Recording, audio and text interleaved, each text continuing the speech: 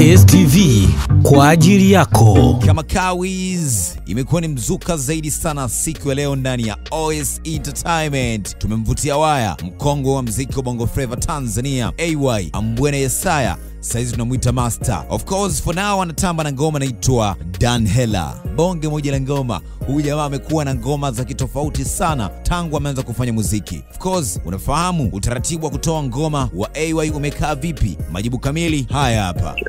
Inategemea ni kazi. Sitaki kutoa kazi ili mradi natoa tu kazi. Lazima nitoe kazi ambayo inaeleweka. Naona na ule muda wa kutoa kazi kila siku hiyo ilikuwa wakati naanza. Kwa hiyo iko worldwide. Angalia watu wote ambao wamesha spend more than 15 years kwa game. Hawezi kuwa natoa kazi kila siku.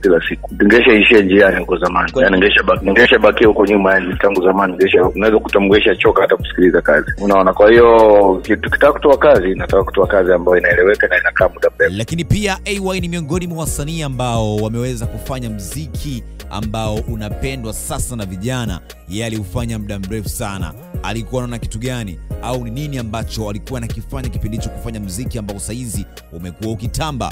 AY majibu nayo ndani ya OS Entertainment. Ni jicho tu. Ni jicho na sikio. Unajua? Sababu unaona wimbo kama Parizon, yale Deep House manini ya madude kama yale, watu watakuja kuyafanya baada ya miaka 5 mbele. Wakati mimi nimefanya miaka 5 nyuma. Unaelewa? Kwa hiyo ukiangalia range ni kama miaka 10 hapo katikati. Unaelewa? Kwa hiyo kuna wakati unatengeneza kitu ambacho watakutana nacho mbele ya safari. Sio kwa kipindi hicho. Kwa sababu mimi sifanyi muziki ambao wa trend. Yaani kwa sababu eti wa Nigeria wanafanya hivi na mimi nitafanya hivyo. Hapana. Mimi natengeneza aina yangu na test yangu, na ndio maana unakuta artist wengi wa nje wameanza kunitafuta kwa ajili ya kufanya nao kazi. Kwa sababu sifananishi muziki wao na wao, wa kwangu na wa kwao. Kwa mimi natengeneza aina yangu ya muziki, alafu wao watavutiwa na kwa sababu wanaona ni kitu kipya kwao pia. Mtazamo wa AY kutokuwepo na tuzo kama kipindi cha nyuma katika muziki wa Bongo Fleva. Je, hii inaweza kuleta motisha au ikatoa motisha ya wasanii kufanya kazi nzuri? Nadhani muziki sasa hivi unafanya vizuri, kuna tuzo ungefanya vizuri zaidi ya hivi vilivyofanyika. Kwa sababu tuzo ni unampa mtu motisha. Unampa mtu motisha ambaye ameshinda, na unampa mtu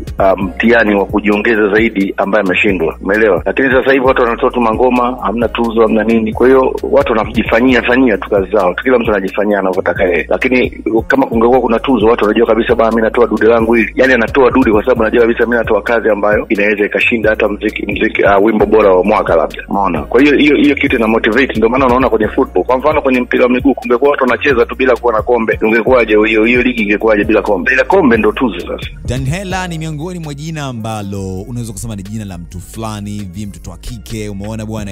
Lakini pia unafahamu maana halisi ambayo walikuwa naimaanisha AY kwenye ngoma yake ya Danhela. Msikilize AY.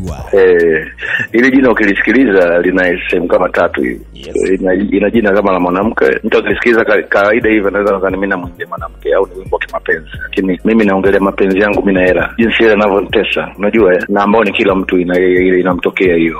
Unafukuzia kila mtu anaamka asubuhi anaenda kuitafuta. Umeelewa bwana? Kwa hiyo hii hapa nikaona hii badala jina Danhela basi lito Danhela. Dan alafu kuna kimkato juu alafu hela. Lakini ninapozidi kwenda nimegundua kuwa Danhela. Yaani Danhela maana yake ni Dar es Salaam bila hela huwezi survive. Unaona, so ndio nilipoitengeneza, na ukiangalia mule ndani kwenye video nimeonyesha jinsi ambavyo noti inaweza kuzunguka kwa kutoka kwenye mkono mtu mmoja kwenda mkono mtu mwingine na kuzunguka, alafu baadaye kanirudia hata mimi mwenyewe. Hivyo vitu vinatokea lakini bila sisi kujua. Unajua bila sisi kujua unaweza kutomesha shika noti kibao ambazo ulishakuwa nazo long time. Unaona, so ndio nimeamua kutengeneza aina hiyo ya mwimbo wenye akili wa style hiyo. Kwenye game ya muziki wa Bongo Fleva kuna vijana wengi ambao wanafanya vizuri sana kwenye kuchana, umeona bwana. Lakini pia AY mwenyewe ana wale ambao wanawakubali zaidi na anaona kwamba wako vizuri yani. Japokuwa ni wengi wanafanya vizuri, AY amedondosha list yake. Wako wengi. Majina yao mengine sio yananipita kidogo, lakini kuna wanaochana hawa sasa hivi. Kuna Max pia yuko mkali. Kuna jamaa mmoja anaitwa Pablo pia nimemwonaga kwenye ile Castlelight ile, yuko vizuri naye. Kuna huyu jamaa mwingine anaitwa Brian Simba nimemwona. Billnas pia sasa sijui mpya bado Billnas au tayari shazoeleka kidogo. Sababu Billnas anachana na imba, unajua kuchana na kuimba hapo watu wakabali kila kona pia ni shughuli pia ile. Na wako vijana wengi. Na mimi waga na nikikutana nao na moyo na nawaambia wakaze zaidi.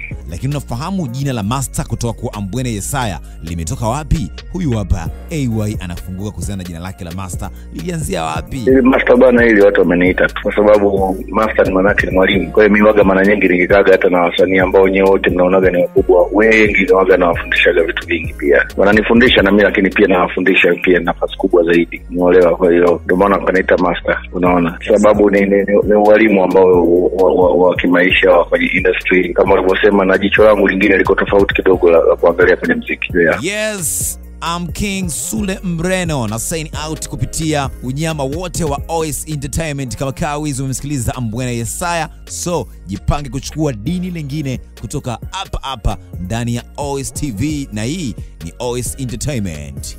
Asante kwa kutazama OS TV. Usisahau kusubscribe na kubonyeza alama ya kengele.